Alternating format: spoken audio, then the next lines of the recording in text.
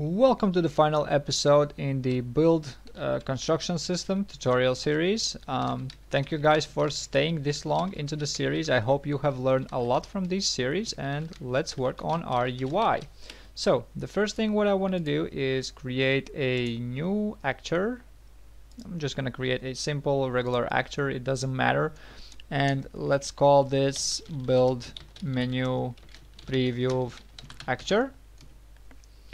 And what I want to do in here is add the static instance static meshes, and I want to lay out the preview like you would see this in the actual game. So let me add these, and I'm gonna explain what I mean by that once I've added my layout. So I've added my components right here.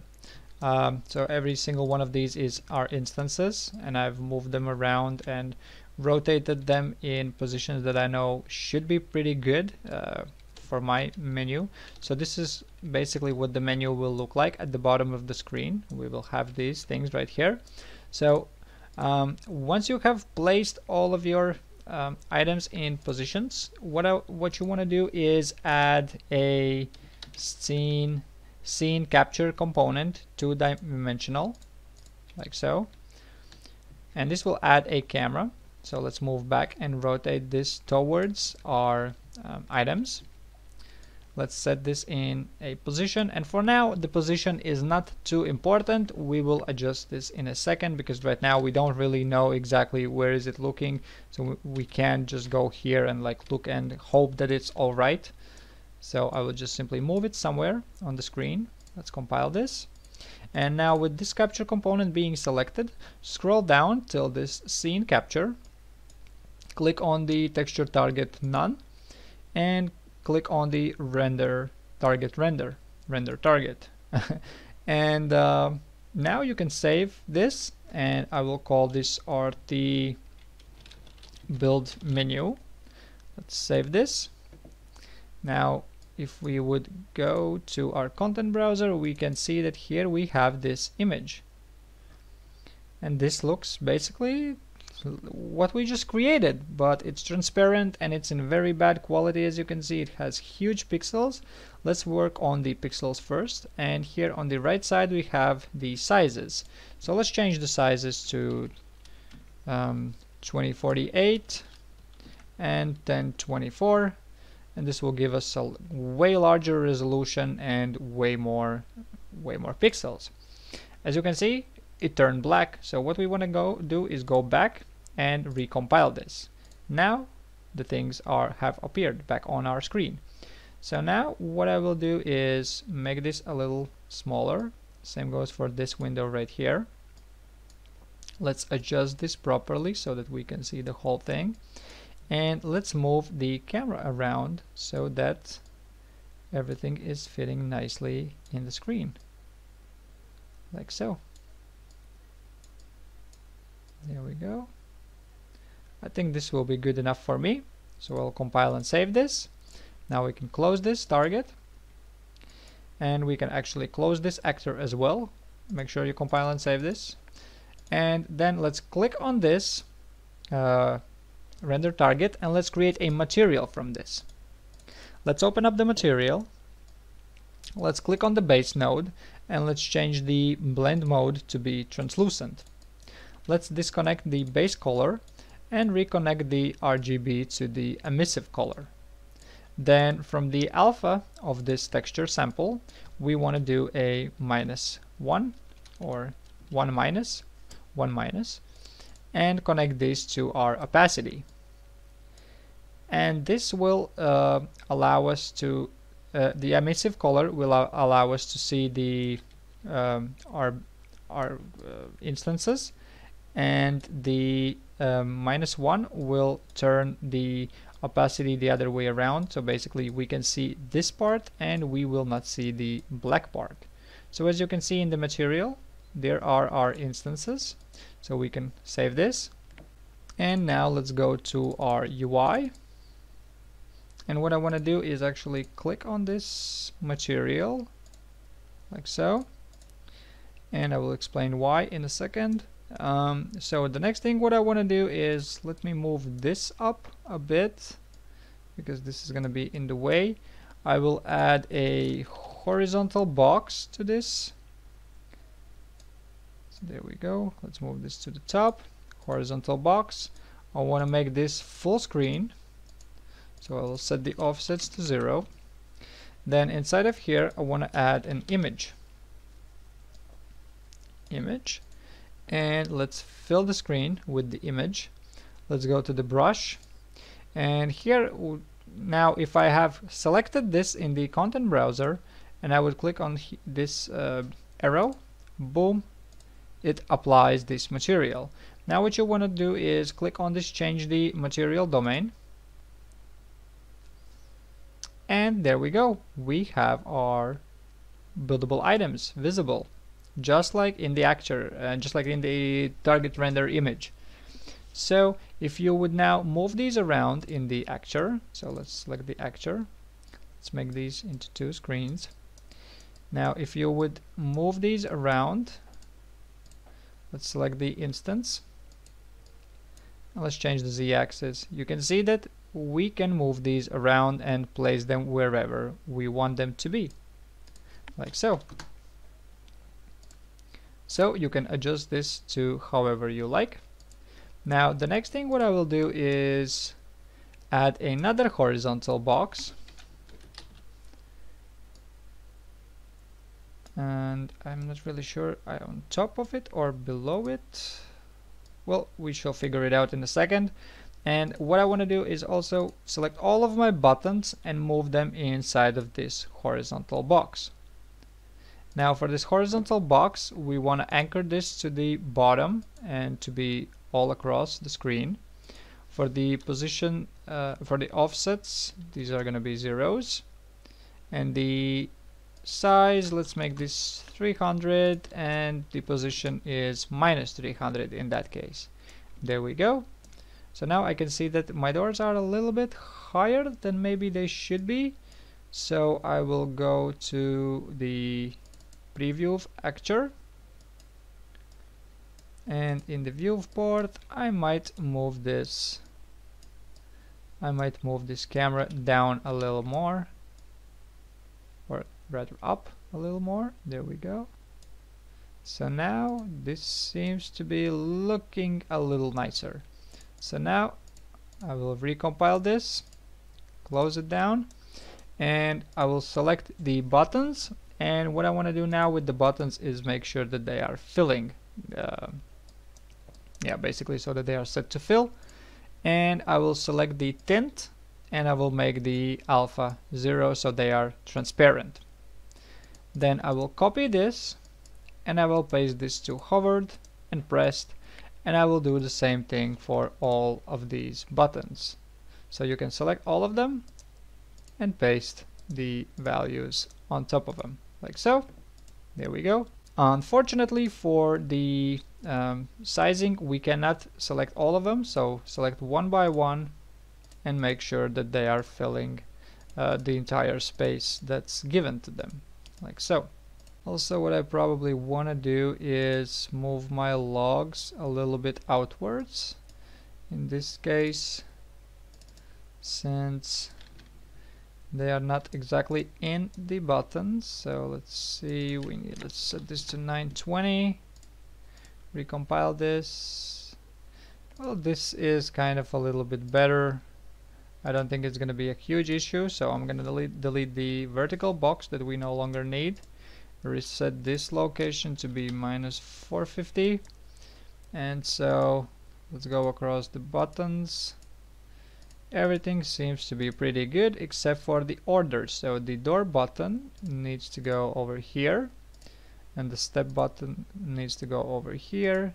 Window button, brick wall button should be this one, wall button, brick floor button, and log button. So there we go.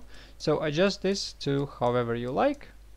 Also I will do some more small style changes. I will add some text to my currently existing buttons. Here we go. Copy, paste, paste. Boom, very simple, very nice. Compile and save this. Let's close the whole thing, press play, press B, voila, and we have all the things on the screen. So let's select the buildables, which we cannot, and that is because, like I said, I didn't know in which order we need. That is because this horizontal box should be below the image. So I'm gonna move the image higher, like so. Compile and save this. Now, boom, we can select our buildables. So there we go. Awesome.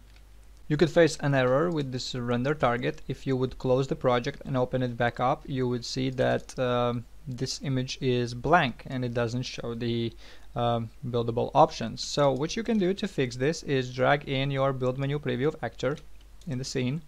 And well, we don't want to keep it here because, well, it's gonna bother us.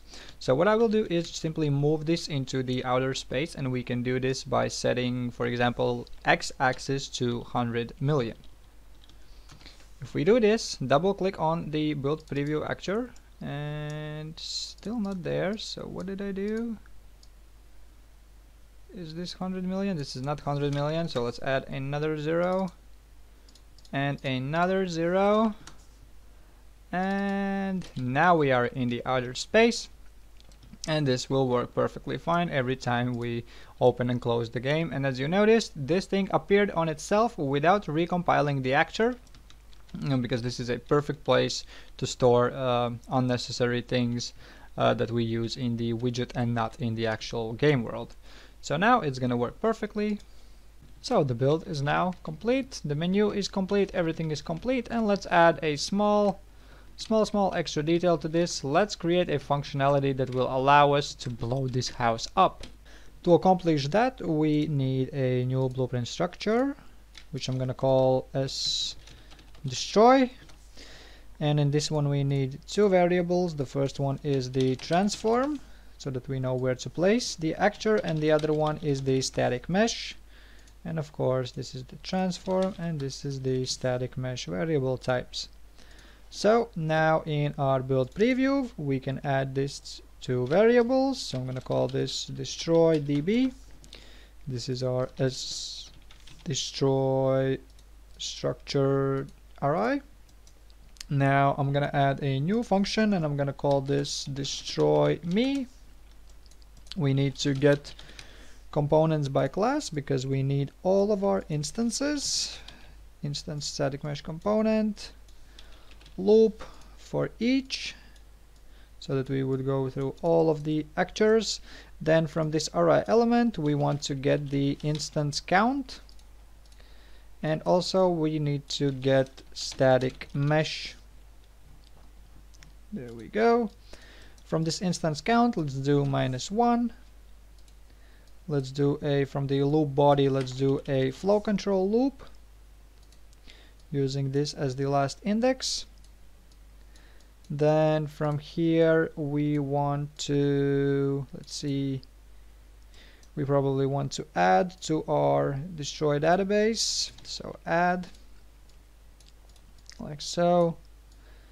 Let's break this structure, connect the static mesh, and let's drag from the ri element again, and let's get the instance transform using this ri's index. And in the world space, let's check, connect the transform, and now we are saving every single instance in the database, every single instance entry rather. Then let's see, so we've done this. Then from the loop, first loop, once this is complete, we should drag in our destroy database. We need to loop through all of it. And here we need to spawn an actor, which we don't have right now. So I think everything is done with that part. Let's create a new actor. And this is going to be a static mesh actor type. I'm gonna call this build piece. Now inside of here we want to add a variable. Let's call this mesh. This is going to be the static mesh type. We need to check that this is instance editable and exposed on spawn, so we can set values from the outside. For the static mesh component, let's select basically any mesh, and what is important is that we simulate physics on this one. Then in our construction script, let's drag in our static mesh component. Let's set static mesh for the static mesh component, and this is our variable that we will provide from the outside. There we go. Now in the event graph, this is not important, but what I will do is do a delay, and once the delay will be finished, I will destroy the actor, and this is going to happen on begin play. So basically we're going to spawn the actor, give it some time, and destroy it. And for this delay, I'm going to do a random float in range, and this is basically going to be from 4 up until 10 seconds. So every actor is going to decide a random time and destroy itself. So now back in our build preview, in this loop, what we can do is spawn actor from class. Let's select the class is going to be our build piece, and let's split the array element structure so the transform gets connected and the mesh gets connected. Once this loop is complete, we can destroy actor, and this basically is going to destroy our build preview, leaving us with pieces that are going to get destroyed after a few seconds as well. So now, with this being done, let's pop open our third-person character, and I want to do a keyboard 1 event. So once I press 1, I will destroy the actor, and what I want to do is copy the first part of the E key, because that's going to do exactly the same thing. We're going to do a line trace, and once we have successfully casted to build actor, we want to destroy me. So now that my build is complete, I will look at it and press keyboard key 1, and boom! The building gets destroyed. And now let's wait a few seconds, and you can see that the actors are slowly disappearing, clearing out our game world from the garbage. So yeah, that's going to be it. Thank you guys for sticking through this series. Hope you learned a lot. If you like these series, share them with your friends, like all that good stuff, and see you guys in the next video.